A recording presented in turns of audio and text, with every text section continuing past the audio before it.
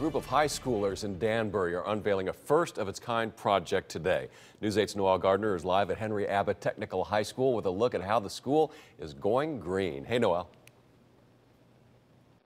And good morning to you, Jim. That's right. Henry Abbott Technical School students here going green. I'm inside the 7th E-House in Connecticut. It is a greenhouse with solar panels from the ground up. The students put this together, and it is truly amazing. Joining me this morning, the principal of the school, Stacy Butkus. Thanks so much for joining us, Stacy.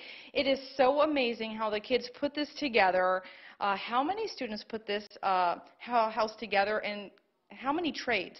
4 trades were involved, and over the course of the last 2 years, probably 200 students have had a piece in constructing this house. Our HVAC students, plumbing, electrical, and carpentry were all involved in constructing this from the ground up.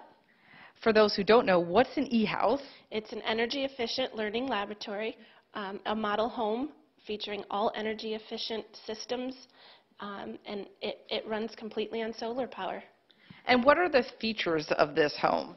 So we have different insulation for the walls and the attic. We have a radiant floor, a ductless heating and air conditioning system, and a high energy efficient boiler. And how did all the students play a part in this? Because we have students from the 9th grade to 12th grade. Correct. They were all involved in constructing the house at different stages over the last 2 years under the direction of our teachers, who are licensed contractors in their particular trades.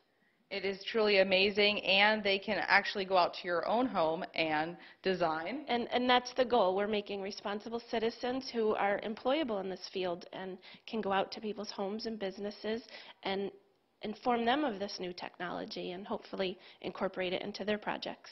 Okay, thanks so much, Stacy. And a big ribbon cutting and ceremony here this morning at 9:30 at Henry Abbott Technical School in Danbury. And that's where I'm live this morning. Now I'll send it back to you in the studio.